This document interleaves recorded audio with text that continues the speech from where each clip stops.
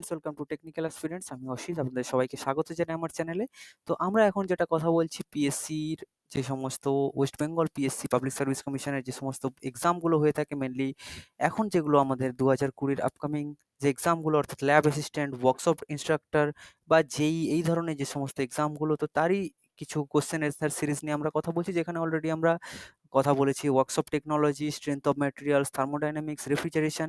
তো অলরেডি আমরা বেশ কিছু সাবজেক্টগুলোর উপর কথা বলেছি। যদি আপনারা সেই ভিডিওগুলো না দেখে থাকেন তাহলে আমাদের এই প্লেলিস্টে এসে অবশ্যই ভিডিওগুলো দেখে নেবেন। এবং আজকে আমরা যেটা শুরু করছি সেটা হচ্ছে স্টিম বয়লার্স অ্যান্ড টারবাইনস। দেখুন, আমরা অলরেডি থার্মাল ইঞ্জিনিয়ারিং যে বইটা আছে তার মধ্যে যে সাবজেক্টগুলো আছে থার্মোডাইনামিক্স, আইসি ইঞ্জিনস, স্টিম বয়লার্স এবং আমাদের থেকে থাকে যেটা আমরা লাস্টলি কথা বলেছিলাম যে টপিকগুলোর ওপর, তো সেগুলো অলরেডি আমরা আপলোড করে দিয়েছি। এখানে আমরা শুধুমাত্র স্টিম বয়লার এবং টারবাইন নিয়ে কথা বলবো। নেক্সট ভিডিওতে আমরা কিন্তু আইসি ইঞ্জিন এবং তার সাথে দেখে নেবো সাথে সাথে সেটার যে রিলেটেড অটোমোবাইল, তো সেই ভিডিওটা আমরা নেক্সট ভিডিওতেই দেখে নেবো, বা নেক্সট আমাদের যে ভিডিওটা আসছে তার উপরেই। তো এখন আমরা আজকে কথা বলছি স্টিম বয়লার্স অ্যান্ড টারবাইনসের ওপর। তো সবার প্রথমে আমরা দেখে নেব কিছু প্রশ্ন। দেখুন, যে প্রশ্নটা খুবই ইম্পর্ট্যান্ট এবং সহজ একটা প্রশ্ন, যে ল্যাঙ্কাশায়ার বয়লার যেটা আমরা বলে থাকি, তো ল্যাঙ্কাশায়ার বয়লারটা এটা কি ধরনের একটা বয়লার। দেখুন, এখানে আমি কিন্তু আপনাদেরকে একটা ফর্মুলা বলতে চাই, সিএফএল নামটা কিন্তু মনে রাখা খুবই সহজ। সিএফএল, এই ফর্মুলাটা দিয়ে মোটামুটি আপনারা সবকিছুই বেশিরভাগ মোস্ট অফ দ্য কেসেস আপনারা এটা সলভ করতে পারবেন। সি এবং এল দিয়ে যে নামগুলো হয়ে থাকে বয়লারের, সেগুলো জেনারেলি ফায়ার টিউব বয়লার হয়ে থাকে। তো সি এবং এল, তো সিএফএল এটা, এবং আরেকটা ফর্মুলা রয়েছে বিএমডব্লিউ। তো এখানে বি এবং এম দিয়ে যে সমস্ত বয়লার্সগুলো হয়ে থাকে সেগুলো মেনলি ওয়াটার টিউবস বয়লার হয়ে থাকে। তো সেক্ষেত্রে এটা যে আমরা দেখছি এল দিয়ে, তো সেক্ষেত্রে ল্যাঙ্কাশায়ার বয়লারের নামটা এল দিয়ে শুরু হয়। তো সেক্ষেত্রে আমরা যেটা দেখবো ল্যাঙ্কাশায়ার বয়লার এটা হচ্ছে এল দিয়ে শুরু হচ্ছে, মানে ফায়ার টিউব বয়লার তো হবেই। তো এটা একটা কি স্টেশনারি বয়লার এবং ফায়ার টিউব বয়লার এবং সাথে সাথে একটা হরিজন্টাল বয়লার। তো এখানে এবার আমরা অপশানগুলো দেখে নিই যে এখানে কি কি রয়েছে। তো এখানে যে অপশানগুলো রয়েছে সেখানে আমরা যদি দেখি, স্টেশনারি ফায়ার টিউব বয়লার সবার প্রথমে যেটা রয়েছে, হ্যাঁ এটাও একদম ঠিক। এরপরে এগুলো, বাকিগুলো নয়। তো নেক্সট আমরা যেটা দেখছি, which of the following statement indicates the difference between corniche boiler and Lancashire boiler. তো এখানে আবার আমরা দেখছি কর্নিশ বয়লার এবং ল্যাঙ্কাশায়ার বয়লার, অর্থাৎ এবং এখানে বলা হয়েছে যে ওয়াটার টিউব, ফায়ার টিউব নাকি কি কি জিনিস রয়েছে। তো সেক্ষেত্রে আমি আগেই দুটো জিনিস আমি আপনাদেরকে একটা ছবি দেখাতে চাই। দেখুন, প্রথমত তো এটা সি এবং এল দিয়ে, দেখুন কর্নিশ এবং ল্যাঙ্কাশায়ার দুটোই সি এবং এল দিয়ে আছে, তো সেক্ষেত্রে এটা ফায়ার টিউব বয়লার তো হবেই। এবং আমরা যদি এদিকে দেখি, যে আমরা যদি এটা কর্নিশ বয়লার যেটা আমরা প্রথমে দেখতে পাচ্ছি, এটা হচ্ছে কর্নিশ বয়লার। এক্ষেত্রে আমরা যেটা দেখতে পাচ্ছি, এটাতে কিন্তু একটাই মাত্র টিউব রয়েছে ফায়ারের, যেখান থেকে ফ্লু গ্যাসেস পাস হতে থাকে, এবং বাইরের সাইডে যেটা আমাদের ওয়াটার রয়েছে। এবং আমরা যদি ল্যাঙ্কাশায়ারের দিকে নজর রাখি, তাহলে কিন্তু দেখবো এখানে কিন্তু দু ধরনের বা দুটো আমরা ফায়ারের টিউব দেখতে পাচ্ছি, পাশাপাশি দুটো ফায়ার টিউব রয়েছে। তো সেক্ষেত্রে আমি বলে রাখি যে কর্নিশ বয়লার যেটা, সেটা কিন্তু সিঙ্গেল ফায়ার টিউব বয়লার। তো এবার আমরা মেন প্রশ্নতে যাচ্ছি, যে কর্নিশ বয়লার যেটা আমাদের, সেটা কিন্তু দেখুন এখানে ওয়াটার টিউব তো নয়ই। তো এই অপশানগুলো তো পুরোপুরিভাবে অমিট হয়ে যাচ্ছে যেখানে যেখানে ওয়াটার টিউব বয়লার রয়েছে। তো নেক্সট আমরা যেটা সির দিকে যদি নজর রাখি, corniche boiler has 1 flu tubes, whereas Lancashire boiler has 2 flu tubes. অর্থাৎ কর্নিশ বয়লারে কিন্তু একটা মাত্র ফ্লু টিউবস রয়েছে এবং ল্যাঙ্কাশায়ার বয়লারে কিন্তু দুটো ফ্লু টিউবস রয়েছে, যেটা আমি আপনাদেরকে এই ছবির মধ্যে দিয়ে দেখালাম। নেক্সট আমরা যেটা দেখছি, যে feed check valve is used in order to. তো ফিড চেক ভালভ যেটা আমরা ব্যবহার করে থাকি, এটা কি কারণে ব্যবহার করে থাকি। তো ফিড চেক ভালভ আমরা যেটা ব্যবহার করে থাকি, দেখুন এটা কিন্তু হাই প্রেসারে ওয়াটারের ফিডিং করে ড্রামের মধ্যে, বয়লার ড্রামের মধ্যে, এবং এটা কিন্তু এক ধরনের নন রিটার্ন ভালভের মতো কাজ করে, যেটাকে আমরা এনআরভি বলে থাকি। এটা কিন্তু এক ধরনের এনআরভির মতো কাজ করে থাকে। তো সেদিকে আমরা যদি দেখি, যে অপশন ডিতে যেটা রয়েছে, high pressure feed water supply করে এবং যেটা কি করে, রিভার্স ফ্লোটাকে আটকায়। তো সেক্ষেত্রে আমরা যেটা দেখবো, option D is the right answer. এবং এখানে আমরা একটা ছবি দেখে নিচ্ছি, যেটা কিন্তু ফিড চেক ভালভের। দেখুন এখান থেকে কিন্তু আমরা যেটা দেখতে পাচ্ছি, ওয়াটার ইনলেট হচ্ছে, এখান থেকে ওয়াটার আউটলেট হচ্ছে, এবং এখানটাতে লাগানো রয়েছে একটা নন রিটার্ন ভালভ। এখান থেকে যদি লিকুইড এদিকে আসতে চায় তখন কিন্তু এটা বাধা দিচ্ছে। তো এটা দেখলাম। এরপরে আমরা যেটা দেখছি steam turbine are used for. তো স্টিম টারবাইন আমাদের কি কাজে লাগে? তো এটা কিন্তু একেবারে একটা সহজ প্রশ্ন এবং পিএসসিতে কিন্তু এই ধরনেরই প্রশ্ন থাকে, একটু ট্রিকি এবং একটু পড়াশোনা করলেই কিন্তু পিএসসি ক্র্যাক করা খুব একটা কঠিন বলে আমার মনে হয় না। লার্জ মেরিন প্রপালশন এর ক্ষেত্রে কিন্তু স্টিম টারবাইন ইউজ করা হয়। আমরা দেখেছি যে বড়, বড় মেরিন যে জাহাজগুলো সেখানেও কিন্তু প্রপালশন এর জন্য স্টিম টারবাইন ইউজ হয়ে থাকে। ইলেকট্রিক পাওয়ার জেনারেশন অবশ্যই মোস্ট অফ দ্য কেসেস, কেননা আমি নিজে ৩ বছর পাওয়ার প্ল্যান্টে চাকরি করেছি এবং সেখানে আমরা স্টিম টারবাইন ইউজ করতাম। নেক্সট আমরা যেটা দেখছি direct drive of fans, compressor and pumps. অবশ্যই কম্প্রেসার, পাম্পস এই সবগুলো চালানোর জন্যও কিন্তু এগুলো খুব রেয়ার কেসে হয়, কিন্তু এই ফ্যানস, কম্প্রেসার, পাম্পস এগুলো কিন্তু খুব রেয়ার কেসে হয়ে থাকে, বাট এগুলো হয়ে থাকে। তো সেক্ষেত্রে আমরা যদি অ্যান্সারটা দেখি অল অফ দিস, এটা হয়ে যাবে আমাদের অ্যান্সার। নেক্সট আমি যেটা দেখবো, the maximum heat loss is a boiler ওকার ডিউ টু। তো ম্যাক্সিমাম হিট লস একটা বয়লারের ক্ষেত্রে ঘটে থাকে কখন? তো ম্যাক্সিমাম হিট লস যেটা হয়ে থাকে, দেখুন ময়েশ্চার ইন ফিউল এটাও একটা হিট লসের জন্য হয়ে থাকে, স্টিম ফরমেশনের জন্য এখানে একটা হয়ে থাকে, আনবার্ন কার্বন এটাও কিন্তু হয়ে থাকে। বাট ড্রাই ফ্লু গ্যাসেস, অর্থাৎ যদি আমরা যে হিটটা সেটা যদি আমরা ইউজ না করলাম, সেটা যদি ফ্লু গ্যাসেসটা যদি বাইরে বেরিয়ে যায় থ্রু চিমনি, তাহলে কিন্তু আমাদের এই ড্রাই ফ্লু গ্যাসেসের যে লসটা সেটা কিন্তু সব থেকে বেশি পরিমাণ হিট লস হয় বয়লারের ক্ষেত্রে এখানেই। তো এই জিনিসটাকে কিন্তু আমাদেরকে খুব ভালো করে নজরে রাখতে হয়। নেক্সট আমরা যেটা দেখছি রিহিটিং of steam in a turbine, অর্থাৎ রিহিটিং আমরা স্টিম টারবাইনে যে রিহিটিংটা করে থাকি, তো এটা কি জন্য করে থাকি? তো এটা কিন্তু যেটা হয়ে থাকে, দেখুন work done through the turbine, এটা কিন্তু ওয়ার্ক টারবাইনের ওয়ার্ক ডানটাকে ইনক্রিজ করে, অবশ্যই টারবাইনের ওয়ার্ক ডানটাকে ইনক্রিজ করে রিহিটিং করবার জন্য, এবং যে এফিসিয়েন্সি অফ টারবাইন সেটাও কিন্তু অনেকটা ইনক্রিজ হয়ে যায়। Reduce wire on the blades, অবশ্যই ব্লেডের যে ওয়্যার, অর্থাৎ যে আমরা ওয়্যার টিয়ার কি জিনিস আমরা সেটা জানি, এটা নিয়ে খুব বেশি কথা বলছি না। ওয়্যার টিয়ার অর্থাৎ জাস্ট মেটেরিয়ালের ক্ষয় যেটাকে আমরা বলে থাকি। তো এই যে ওয়্যার টিয়ার হয়ে থাকে সেটাকেও কিন্তু এটাকে অনেকটা রিডিউস করে। তো সেক্ষেত্রে আমরা যদি দেখি অপশন যেটা দেখছি অল অফ দিস, তো এটা কিন্তু হয়ে যাচ্ছে আমাদের অ্যান্সার। নেক্সট যেটা দেখছি, the ratio of heat actually used in producing the steam to the hit লিবার্টেড in the furnace is known as. অর্থাৎ আমরা বয়লারের মধ্যে কি করলাম, যে হিটটা দিলাম সেটা দিয়ে আমাদের যে স্টিমটা প্রডিউস হলো, এই যে রেশিও এটাকে আমরা কি বলছি? তো এটাকে কিন্তু আমরা বলছি বয়লার এফিসিয়েন্সি। দেখুন এফিসিয়েন্সি যখনই আসবে যেখানে আমরা ইনপুট বাই আউটপুট এরকম কিছু একটা দেখতে পাচ্ছি, তখনই কিন্তু সেটা এফিসিয়েন্সি হয়ে যাচ্ছে। তো এক্ষেত্রেও কিন্তু সে ধরনেরই কিছু আমরা দেখতে পাচ্ছি। তো এটা অ্যান্সার হয়ে যাচ্ছে আমাদের বয়লার এফিসিয়েন্সি। নেক্সট আমরা যেটা দেখছি, এ স্টিম নজেল কনভার্টস। একটা স্টিম নজেল যেটা আমরা দেখে থাকি, একটা নজেল এই ধরনের একটা নজেল যেখান থেকে এই জায়গা এরকম থাকে যেখান থেকে স্টিমটা ফ্লো করে। তো এই স্টিমটা যেটা হিট এনার্জি রয়েছে, এই স্টিমের যেটা হিট এনার্জিটা রয়েছে সেটা কিন্তু কি হয়, কাইনেটিক এনার্জিতে ট্রান্সফার করে। তো এই নজেল যেটা আমাদের কাজ করে হিট এনার্জি অফ স্টিম যেটা কাইনেটিক এনার্জিতে ট্রান্সফার করে। তো option A is the right answer. Next আমরা যেটা দেখছি, the number of water level indicator in boiler are generally. তো বয়লারে যে আমাদের ওয়াটার লেভেল ইন্ডিকেটর থাকে এটা কটা থেকে থাকে? দেখুন ওয়াটার লেভেল ইন্ডিকেটর যেটা সেটা কিন্তু দুটো থেকে থাকে, একটা ফ্রন্ট সাইডে এবং একটা ব্যাক সাইডে থাকে। আমার যতদূর মনে পড়ছে আমি বয়লারে দেখেছিলাম, তো দুটো থাকে। তো সেক্ষেত্রে আমাদের অপশন বি হয়ে যাবে রাইট আনসার।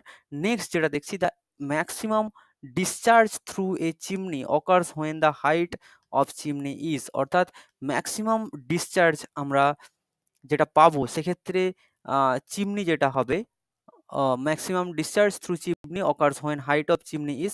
তো চিমনির হাইট, দেখুন চিমনির হাইট আমরা যখন ক্যালকুলেশন করি তখন আমরা সব থেকে বেশি যেটা মানে হিসেবের মধ্যে নিই সেটা হচ্ছে ড্রফট বা ড্রাফট, যেটাকে আমরা বলি কিনা, যে বয়লার ড্রট বলি বা বয়লার ড্রাফট বলি। তো সেক্ষেত্রে এটা যেটা হয়ে থাকে, যে অপশন সিতে যেটা থাকি সে equal to the height of the hot gas column producing ড্রফট। তো এটাই কিন্তু হয়ে যাচ্ছে আমাদের রাইট আনসার। অর্থাৎ আমাদের যে হট গ্যাসের যে ড্রফট প্রডিউসিং কলামটা, সেই হাইটের পরিমাণেই আমরা কিন্তু ইকুয়াল হাইট চিমনির পেলে তখনই কিন্তু ডিসচার্জটা ম্যাক্সিমাম পাবো। নেক্সট আমরা যেটা দেখছি, the factor of evaporation for all boiler is always. তো ফ্যাক্টর অফ ইভাপোরেশন যেটা আমরা পাই যে কোনো বয়লারের ক্ষেত্রে সেটা কিন্তু সবসময় গ্রেটার দেন ইউনিটি হয়ে থাকে। তো option C is the right answer. Next আমরা যেটা দেখবো, water and সেডিমেন্টস in fuel oil can be removed by। তো ওয়াটার এবং সেডিমেন্টস, দেখুন ওয়াটার এবং সেডিমেন্টস যা কিছু এগুলো কিন্তু আমাদের অয়েলের থেকে কি বলবো ভারী হয় বা কখনো হালকা হয়, তো এগুলো কখনোই কিন্তু মেশে না অয়েলের সঙ্গে। সেজন্য কি করা যায়, এটাকে কিন্তু আমরা যদি সেটলিং ট্যাঙ্কে হিটিং করি তাহলে কিন্তু আমরা এগুলোকে রিমুভ করতে পারবো। তো সেক্ষেত্রে আমরা যেটা দেখছি অপশন এর দিকে, hitting the oil in the settling tanks, অর্থাৎ আমরা যদি সেটলিং ট্যাঙ্কসে একে হিট করি এবং এটাকে যদি পরে আবার ঠান্ডা করে নিই, তো সেক্ষেত্রে আমাদের যে প্রসেসটা পাচ্ছি সেখানেই কিন্তু আমরা অয়েল থেকে এগুলোকে রিমুভ করতে পারি। তো option A is the right answer. Next আমরা যেটা দেখছি, in a reaction turbine when the degree of reaction is 0। তো রিঅ্যাকশন টারবাইনের ক্ষেত্রে যখন ডিগ্রি অফ রিঅ্যাকশনটা 0 হয়ে যায় তখন সেখানে কি ঘটে? তো যখন আমাদের রিঅ্যাকশন টারবাইনের ক্ষেত্রে ডিগ্রি অফ রিঅ্যাকশনটা 0 হয়ে যায় সেক্ষেত্রে আমরা কি পাবো, যে কোনো হিট ড্রপ পাবো না। মুভিং ব্লেডের ক্ষেত্রে কোনো হিট ড্রপটা পাবো না। তো সেক্ষেত্রে অপশন এ তে যেটা রয়েছে, no hit drop in moving blades. Next আমরা যেটা দেখছি, the vessel into which the steam is exhausted and condensed after doing work an engine cylinder or turbine is known as. দেখুন যখনই আমরা দেখতে পাচ্ছি যে একটা স্টিম যেটা যাওয়ার পরে যখন কনডেন্সড হয়ে যাচ্ছে, দেখুন এই কনডেন্স যখন বলা আছে এখানেই কিন্তু আপনার অ্যান্সারটার ক্লু দেওয়া রয়েছে। তো কনডেন্স যখনই হয়ে যাচ্ছে তখনই কিন্তু সেটাকে আমরা আর কিছু নয় স্টিম কনডেন্সার বলছি। স্টিম কনডেন্সারগুলো খুবই সুন্দর, এই ধরনের একটা চেম্বার মতো দেখতে পাওয়া যায়, যেখানে আমরা এখান থেকে ইনলেট পাবো, এখান থেকে আউটলেট দেখতে পাবো এবং এখান থেকে একটা কনডেন্সড আউটলেট পাবো। তো দারুণ জিনিস এগুলো, আপনারা আমি তো ডাইরেক্ট দেখেছিলাম, যদিও আপনাদের যদি সুযোগ হয় কখনো পাওয়ার প্ল্যান্টে যাওয়ার তো সেগুলো ভালো করে দেখতে পাবেন, অথবা আপনারা গুগল করেও দেখতে পারবেন। তো এরকম একটা হয়ে থাকে স্টিম কনডেন্সার। নেক্সট আমরা যেটা দেখছি, the capacity of induced draft fan compare to force draft fan in a boiler is. অর্থাৎ ইনডিউসড ড্রাফট ফ্যানের এবং ফোর্স ড্রাফট ফ্যানের মধ্যে কোনটার ক্যাপাসিটি বেশি? তো সেক্ষেত্রে আমি আপনাদেরকে বলি যে ইনডিউসড ড্রাফট ফ্যান যেটা বা যেটাকে আমরা আইডি ফ্যান বলে থাকি, আইডি ফ্যানের কিন্তু যে ক্যাপাসিটি সেটা কিন্তু ফোর্স ড্রাফট ফ্যানের থেকে একটু বেশি হয়। তো সেক্ষেত্রে যে অ্যান্সারটা হচ্ছে আমাদের অপশন বি তে মোর। কেননা এই যে আইডি ফ্যানগুলো এগুলো কিন্তু পাওয়ার প্ল্যান্টে খুব একটা ভাইটাল রোল করে, এবং এই আইডি ফ্যান নিয়ে আমার জীবনের একটা বড় ঘটনা, আমি জীবনে প্রথমবার কোনো ফ্যাটালিটি বা কোনো অ্যাক্সিডেন্ট ফ্যাটালিটি কেস দেখেছিলাম একটা আইডি ফ্যানে। এই আইডি ফ্যানে এইচটি মোটরস লাগানো থাকে, যেগুলো প্রায় মোটামুটি 2 থেকে 2.5 টন, এবং একটা মানুষের ওপর এই 2 থেকে 2.5 টনের একটা মোটর যদি চাপা পড়ে ঠিক কি অবস্থা হতে পারে সেটা আপনারা কল্পনা করে নিতেই পারছেন। তো এরকমই কিছু একটা আমার চোখের সামনে ঘটেছিল। যাই হোক, ফরচুনেটলি বা আনফরচুনেটলি আমি বেঁচে যাই। তো সেটা নিয়ে অনেক বড় ঘটনা ঘটে গেছিল। তো এরকমই একটা জিনিস আইডি ফ্যান, এবং এই আইডি ফ্যান কিন্তু বয়লারের জন্য খুবই বেশি ইম্পর্টেন্ট, এবং এর যে ক্যাপাসিটি এটা কিন্তু ফোর্স ড্রাফট ফ্যানের থেকে অনেক বেশি হয়। নেক্সট যেটা, which of the following compound steam engine required a small fly wheel. তো এই কি ধরনের যেটা ফলোইং কোন ধরনের কম্পাউন্ড স্টিম ইঞ্জিন যেগুলোর জন্য খুব ছোট ফ্লাই হুইল দরকার হয়? দেখুন ফ্লাই হুইল কি করে, মোমেন্টামকে ক্যারি করে, আমরা সবাই জানি ফ্লাই হুইল কি করে, মোমেন্টামকে ক্যারি করে। তো এই ফ্লাই হুইল কার ক্ষেত্রে অনেক ছোট দরকার হয়? তো সেক্ষেত্রে আমি বলবো যে রিসিভার টাইপ আমরা যে স্টিম ইঞ্জিনগুলো দেখি তাতে কিন্তু আমাদের ছোট ধরনের অনেক ফ্লাই হুইল হলেও চলে। নেক্সট আমরা যেটা দেখছি, the discharge of steam in a convergent divergent nozzle dash after the throat. অর্থাৎ এখানে ডিসচার্জটা কিরকম থাকবে জিজ্ঞেস করা হচ্ছে, যেখানে কনভার্জেন্ট ডাইভার্জেন্ট টাইপের নজেল আমাদের লাগানো রয়েছে। তো সেক্ষেত্রে যেটা হবে সেটা কিন্তু রিমেন্স কনস্ট্যান্ট। তো সেক্ষেত্রে কিন্তু কোনো চেঞ্জ হচ্ছে না, ডিসচার্জের মধ্যে কোনো চেঞ্জ হচ্ছে না, বাকি প্রপার্টিসগুলো চেঞ্জ হয়, ভেলোসিটি, প্রেশার, এই সমস্ত জিনিসগুলো এবং টেম্পারেচারের উপরেও কিছুটা প্রভাব পড়ে, বাট ডিসচার্জ যেটা সেটা কিন্তু কনস্ট্যান্ট থাকে। নেক্সট আমরা যেটা দেখছি, the performance of A boiler is measured by. তো একটা বয়লারের পারফরমেন্স আমরা কি দিয়ে মেজার করব? দেখুন বয়লারের পারফরমেন্স কিন্তু কোনো একটা বিষয়ের উপর নির্ভর করে না, সেগুলোর জন্য কিন্তু অনেকগুলো জিনিসের দিকে আমাদেরকে নজর রাখতে হয়। তার মধ্যে 3টে এখানে যে আমরা দেখতে পাচ্ছি, amount of water evaporate per hour, অর্থাৎ 1 ঘন্টায় কতটা ওয়াটার ইভাপোরেট করছে, পার ঘন্টায় কত কেজি স্টিম প্রডিউস করছে, এবং স্টিম প্রডিউসড পার কেজি ফুয়েল কতটা আমাদের, বা কতটা পার কেজি স্টিম প্রডিউস করবার জন্য কতটা ফুয়েল এর যে দরকার হচ্ছে, এই সব কিছুই কিন্তু বয়লারের পারফরমেন্সের জন্য নির্ভর করে। তো সেক্ষেত্রে আমি যেটা দেখছি option D, all of this কিন্তু হয়ে যাচ্ছে আমাদের অ্যান্সার। নেক্সট যেটা দেখছি, artificial draft is produced by. তো আমি যেটা আপনাদেরকে বলেছিলাম ইনডিউসড ড্রাফট বা আর্টিফিশিয়াল ড্রাফট, এগুলো কিন্তু আমাদের যেগুলো হয়ে থাকে, দেখুন স্টিম জেটের মাধ্যমে আমরা করে থাকি, যেটা আমরা ইজেক্টারে আমরা এটাকে দেখে থাকি। ইজেক্টার, ইজেক্টার আর কিছুই নয়, এরকম জাস্ট একটা কনভার্জেন্ট ডাইভার্জেন্ট টাইপের জিনিস, নোজল টাইপের জিনিস, বাট এটা একটু বড় হয়, অনেক বড় সাইজের হয়। তো এই ইজেক্টার সিস্টেমে কিন্তু স্টিম জেট দিয়ে আমরা আর্টিফিশিয়াল ড্রাফট তৈরি করতে পারি। এখানে কিন্তু আমরা ভ্যাকিউম পর্যন্ত তৈরি করতে পারি। এবং সেন্ট্রিফিউগাল ফ্যান, এখানেও কিন্তু এটা দিয়েও আমরা আর্টিফিশিয়াল ড্রাফট তৈরি করতে পারি। তো সেক্ষেত্রে আমরা যেটা দেখছি অপশন ডি, এটা কিন্তু অপশন ডিতে যেটা রয়েছে বোথ এ অ্যান্ড বি, এই দুটো দিয়ে কিন্তু আর্টিফিশিয়াল ড্রাফট প্রডিউস করা যায়। নেক্সট যেটা, এ condenser in steam power plant. তো স্টিম পাওয়ার প্লান্টে যে কন্ডেন্সার গুলো থাকে, তো সেটা কি কাজ করে বা কি হয়ে থাকে? তো এটা কি করে থাকে, increase expansion ratio of steam, অবশ্যই স্টিমের এক্সপানশন রেশিও কিন্তু বাড়িয়ে দেয়। Reduce back pressure of steam, অবশ্যই স্টিমের ব্যাক প্রেসারটাও কিন্তু রিডিউস করে দেয়। এবং এক্সস্ট স্টিমের যে টেম্পারেচার, সেটাকেও কিন্তু অনেকটা কমিয়ে দেয়। অর্থাৎ আমাদের কন্ডেন্সার যেটা, এটা কিন্তু খুবই খুবই খুবই ভাইটাল এবং ইম্পর্ট্যান্ট একটা পাওয়ার প্ল্যান্টের জন্য, বিশেষ করে লস কম করবার জন্য। দেখুন জেনারেলি আমরা যা কিছু করব অ্যাজ এ ইঞ্জিনিয়ার, আমাদের টার্গেট থাকবে সবসময় লসটা কম করবার। এবং এক্সস্ট স্টিমের টেম্পারেচারটা যদি আমরা বা এক্সস্টের যদি টেম্পারেচারটা আমরা অনেকটা কমিয়ে দিতে পারি, তাহলে কিন্তু আমরা ওই হিটটা বারবার রিউজ করতে পারবো বিভিন্ন জায়গাতে। তো সেক্ষেত্রে কিন্তু কন্ডেন্সারের একটা বিশাল বড় ভূমিকা থেকে থাকে। তো all of this is the right answer. Next আমরা যেটা দেখছি, impulse turbine as compare to a reaction turbine. তো এখানে আমরা দু ধরনের টারবাইনের কথা দেখছি। তো সেখানে আমরা দেখছি ইম্পালস টারবাইন এবং রিয়াকশন টারবাইন। তো যদি একটা গিভেন পাওয়ার, অর্থাৎ একটা পাওয়ার আপনাকে দিয়ে দেওয়া থাকে, তো সেক্ষেত্রে রো অফ ব্লেডস কার বেশি হবে? তো সেক্ষেত্রে আমি আপনাদেরকে বলবো যে ইম্পালস টারবাইনের কিন্তু রো অফ ব্লেডটা অনেক বেশি হবে কম্পেয়ার টু রিয়াকশন টারবাইন। অর্থাৎ রিয়াকশন টারবাইনের থেকে কিন্তু ইম্পালস টারবাইনের বেশি হবে। তো সেক্ষেত্রে অ্যান্সারটা হয়ে যাবে অপশন সি, মোর। ইম্পালস টারবাইনের কিন্তু রিয়াকশন টারবাইনের থেকে rho of blade for a given power is more. Next আমরা যেটা দেখছি, the object of producing draft in boiler is. অর্থাৎ আমরা যে বয়লার ড্রাফট, যেটা নিয়ে বয়লার ড্রট যাই বলুন উচ্চারণ করি না কেন, যা প্রোনাউন্সিয়েট করি না কেন, তো এই যে ড্রট যেটা, সেই বয়লার ড্রটটা আমরা কি জন্য করি বা তার মেন অবজেক্টিভটা কি? তো তার যে মেন অবজেক্টিভ, দেখুন এখানে কিন্তু অনেকগুলো অবজেক্টিভ থাকে। To provide an adequate supply of air for the fuel কম্বাসশন। তো এক্ষেত্রে অ্যাডিকুয়েট পরিমাণ এয়ার, দেখুন শুধু কয়লা বা শুধু ফুয়েল তো জ্বলতে পারে না, সেখানে কিন্তু এয়ারের একটা বিশাল বড় ভূমিকা আছে, সেটা আপনাদের থেকে ভালো আমি বেশি জানি না।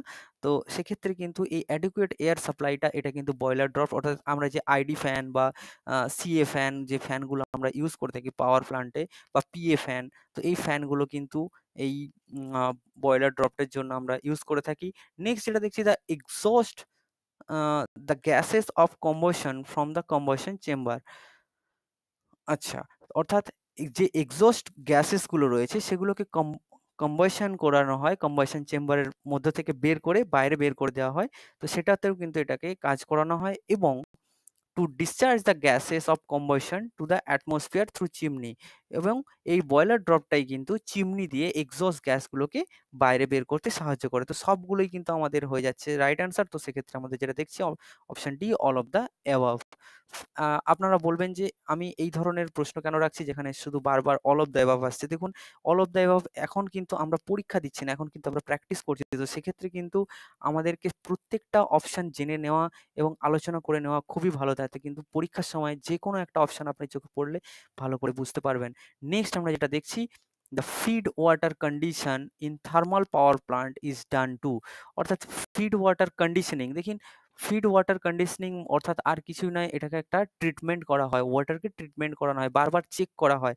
কেননা ওর মধ্যে যে লিকুইডগুলো আমরা মিক্স করি, যেগুলো কিন্তু আমাদের হার্ডনেস গুলোকে চেক করা থাকে। কেননা বয়লারের পিএইচ সবসময় বয়লার ফিড ওয়াটারের পিএইচ সবসময় কন্ট্রোল করতে হয় এবং ওর মধ্যে যে টিডিএস বা টোটাল ডিসপোজেবল সলিডস রয়েছে সেগুলোকে কিন্তু রিমুভ করতে হলে আমাদেরকে কিন্তু বারবার ফিড ওয়াটার কন্ডিশন করতে হয়। আপনারা যদি কখনো পাওয়ার প্ল্যান্টে যান দেখবেন একজন মানুষ প্রত্যেক ঘন্টায় একটা প্লাস্টিক ওয়াটার বোটলস নিয়ে ওগুলোকে জলগুলোকে চেক করতে থাকে এবং ওখানে ওর টিডিএস এবং হার্ডনেস চেক করতে থাকে। তো সেক্ষেত্রে আমরা যেটা ফিড ওয়াটার কন্ডিশনিং করি সেটা কিন্তু to reduce hardness and for removal of solids, এগুলোর জন্যই কিন্তু ওয়াটারকে কন্ডিশনিং করা হয়। নেক্সট আমরা যেটা দেখছি the efficiency of the plant dash with the mechanical ড্রফট, অর্থাৎ মেকানিক্যাল ড্রফট যদি আমরা বা যেটা আমরা দিচ্ছি সেটার জন্য এফিসিয়েন্সির সাথে কি প্রভাব পড়ছে। তো এফিসিয়েন্সি অবশ্যই বৃদ্ধি পাবে যখন আমরা বয়লারে ড্রফট দেবো। তো সেক্ষেত্রে আমরা যেটা দেখব যে ফুয়েলের ক্ষেত্রে বা অন্যান্য সময় ফুয়েল কনজাম্পশন অনেকটা কম হয়, সেখানে কিন্তু এফিসিয়েন্সি অনেক আমরা বেশি পাই। তো সেক্ষেত্রে কিন্তু বয়লারের এফিসিয়েন্সি যেটা সেটা কিন্তু ইনক্রিজ করে। অনেকগুলোই কারণ থাকে, সেটা আমরা আলোচনা করেছি অলরেডি। নেক্সট আমরা যেটা দেখছি স্টিম ইঞ্জিন অপারেটস অন। তো স্টিম ইঞ্জিন দেখুন, এটা কিন্তু একটা খুব ভালো প্রশ্ন এবং বারবার কিন্তু পরীক্ষাতে এই ধরনের প্রশ্নগুলোই জিজ্ঞেস করে যে স্টিম ইঞ্জিন কোন সাইকেলে অপারেটস করে। তো এটা আমরা সবাই জানি, এটা নিয়ে খুব বেশি কথা বলবো না, এটা ব্রেটন সাইকেলে চলে। তো Brereton cycle is the right answer. Next আমরা যেটা দেখছি bleeding efficiency is also known as.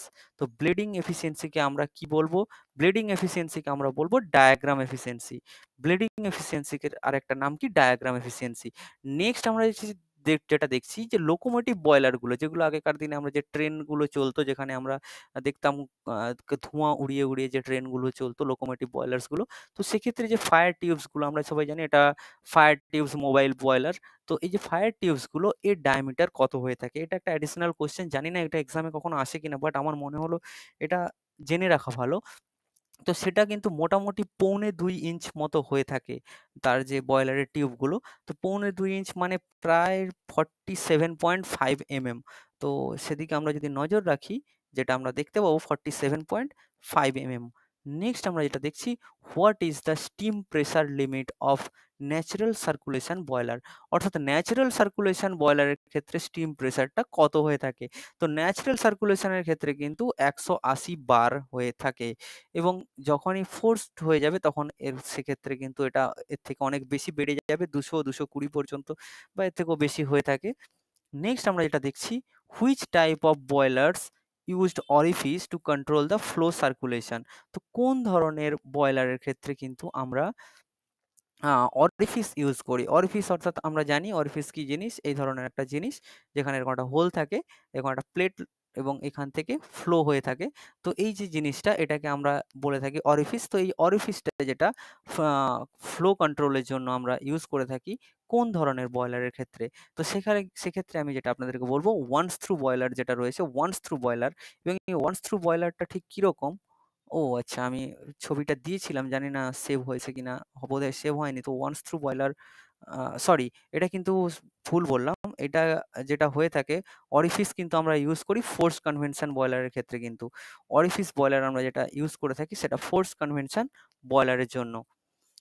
এটার জন্য ভুল হয়ে গেল একটু। নেক্সট যেটা দেখছি which of the given boiler operates above critical pressure. এটা কিন্তু ওয়ান থ্রু বয়লার হবে। যখন অ্যাবাভ ক্রিটিক্যাল প্রেসারে আমরা অপারেট করব সেটা কিন্তু হয়ে যাচ্ছে ওয়ান্স থ্রু বয়লার। তো ওয়ান্স থ্রু বয়লার যেটা সেটা একটু দেখে নিই।